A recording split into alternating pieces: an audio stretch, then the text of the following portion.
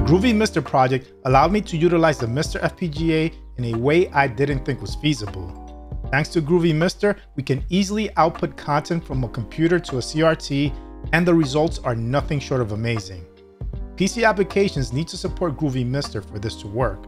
However, Shane Lynch has taken things further and developed a Windows application that will output your PC screen to Groovy MiSTer. You are now not limited to applications that support Groovy MiSTer. Any content your PC can play can be sent to a CRT.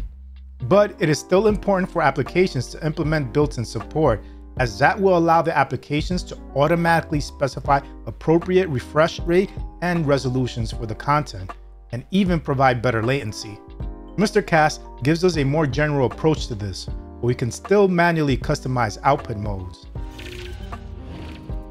Let me demonstrate some use cases of what you can do with MiSTerCast. One of the great things about the MiSTerFPGA is how easy it is to output classic games to a CRT television.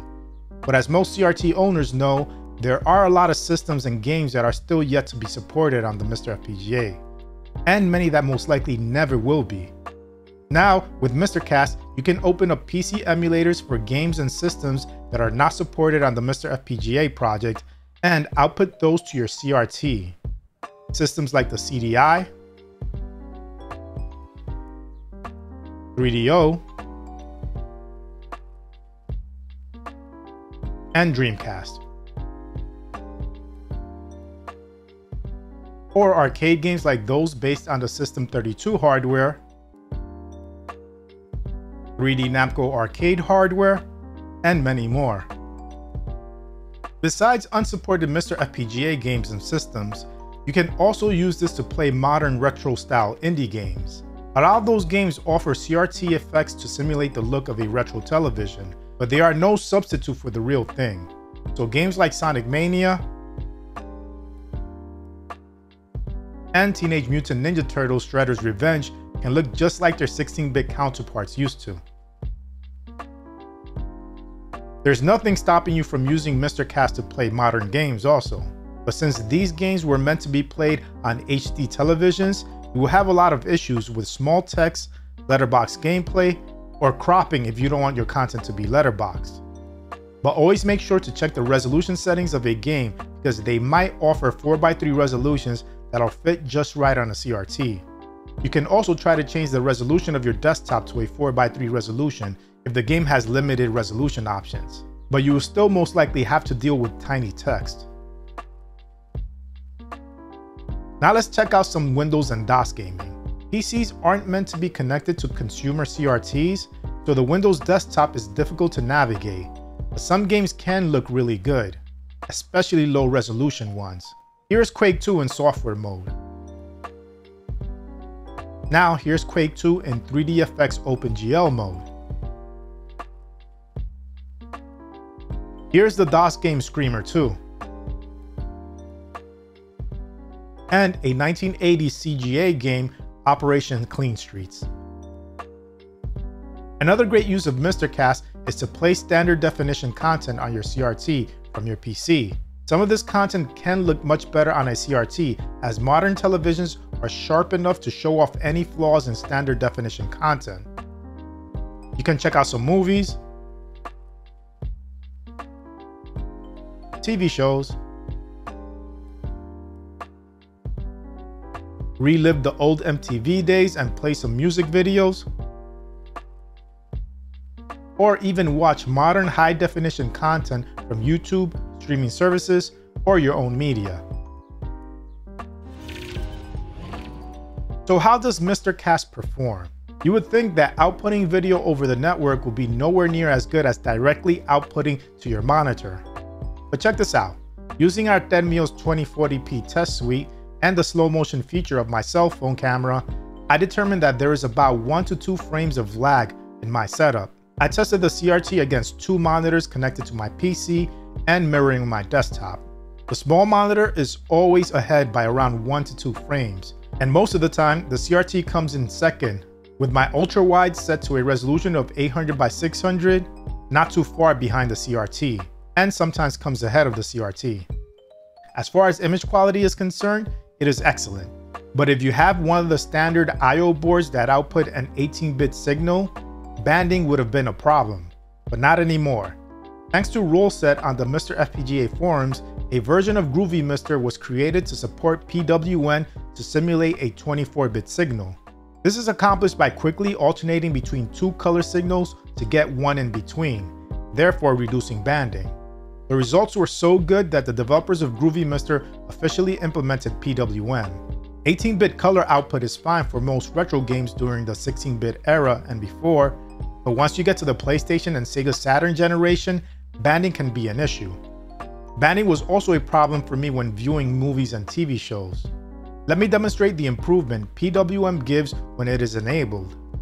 Without PWM, you can really notice the color banding in the background of this scene.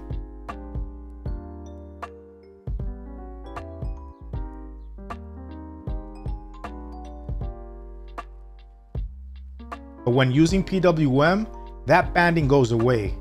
It really is a game changer for 18-bit analog I/O owners.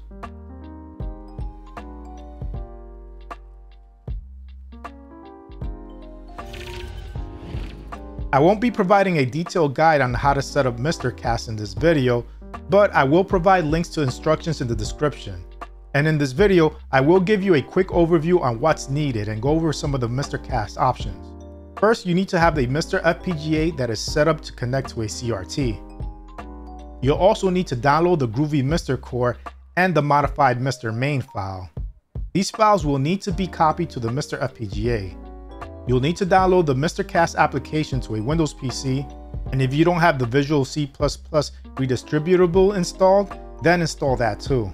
It's linked in the MiSTerCast GitHub.